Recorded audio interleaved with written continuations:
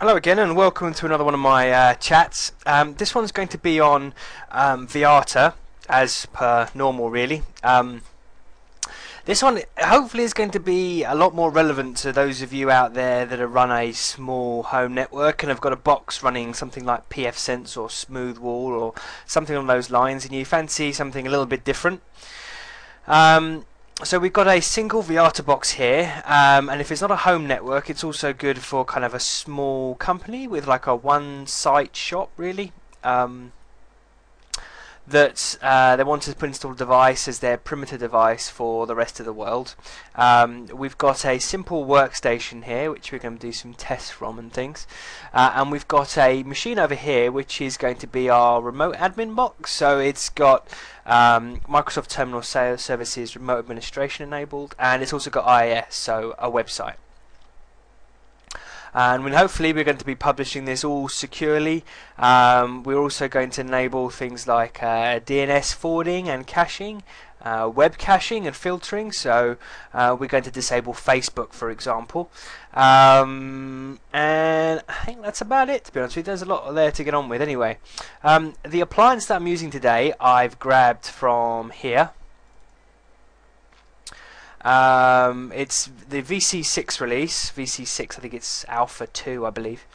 And as that comes out of the box, it's already configured kind of pretty much for us. I literally just turn this on, pick the networks that it's going to, and then with a bit of luck, yeah, see, we have internet access, and I've done nothing to configure it yet. In fact, I'm going to have to unconfigure it to show you guys what to do. Okay, let's go through some of the IP ranges.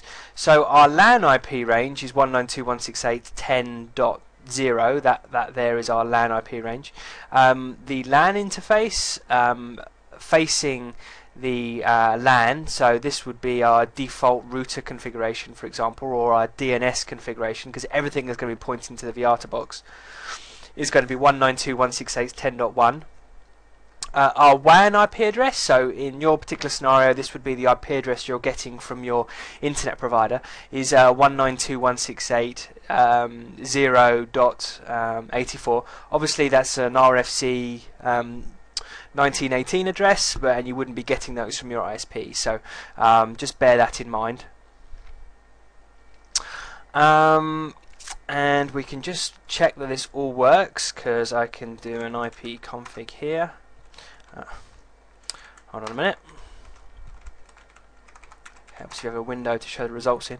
Okay, so that is the DHCP information that we're currently getting, and we can ping our default router as you'd expect, and also we can ping Google. And we can also currently visit the Book of Faces. There you go. Okay, so let's turn off some stuff so that we actually can see it all being reconfigured again. If we have a look here, so if I do a, I'm already in the, and let's take you all the way back out. Okay, so I'm logging on with root and Vyatta, and if I then jump into configuration mode and do show services, you'll see the services that are currently enabled. So we've got a DHCP server that's currently serving up our LAN subnet. It's also pushing out some configuration information, as you'd expect it to really. The default router, the DNS server, the domain name, so the domain that we're in.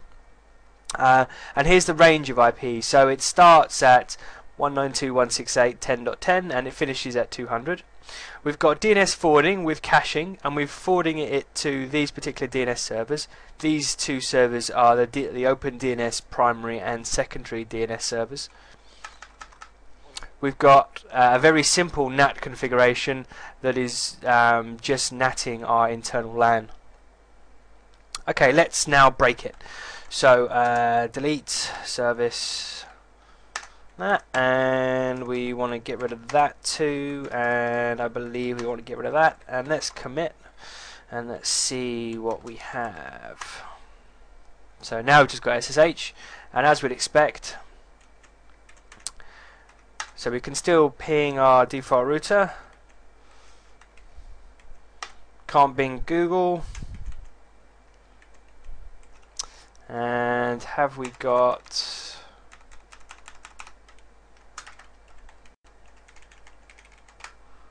So we've got no IP connectivity at all, as we'd expect, because we just got rid of the NAT rules. How about, do we have any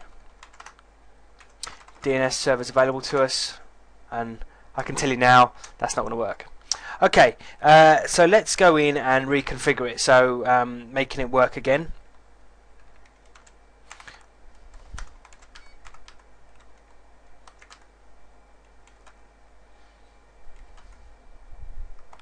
I'm going to set it up as, you can make this any name you like. You call it my pool or my LAN, anything like that. I'm just going to call it pool 1 for a moment. Specify the subnet. This is going to be the subnet in which you want your range to be in.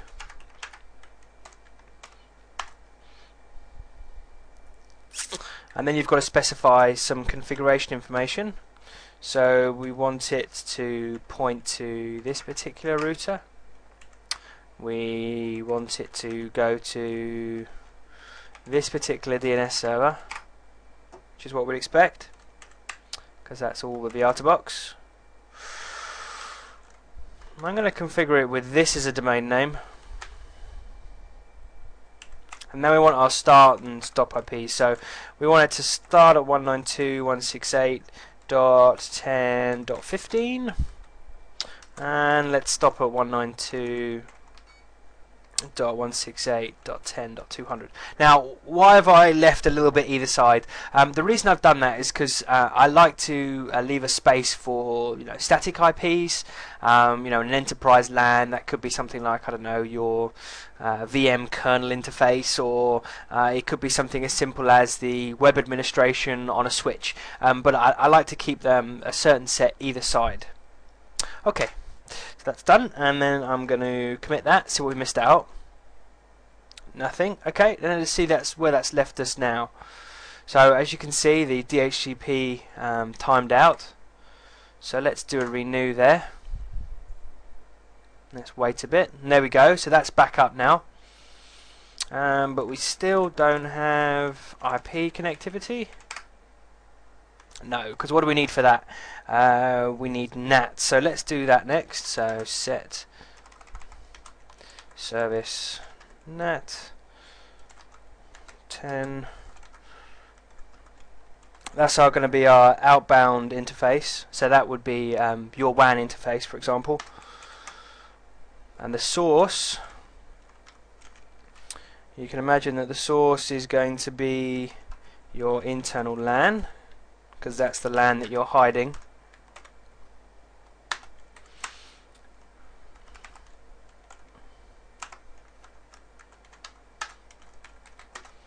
Okay, so testing IP connectivity now, 208.67.222.222.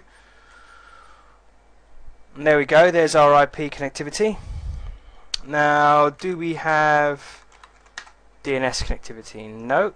Let's set that up now. So set service DNS. It's forwarding. We want it to listen on our LAN interface, and we need to set up some name servers to forward to if it doesn't know what the particular name is. Okay, how about now? Okay, good. So now we've got name resolution. So we've got name resolution, IP connectivity. So we have DNS access. Sorry, web access. Okay, so now we're pretty much back where we started before we went crazy and deleted everything. Let's have a look to see what else we've got. So we're going to come back to the firewall stuff actually. So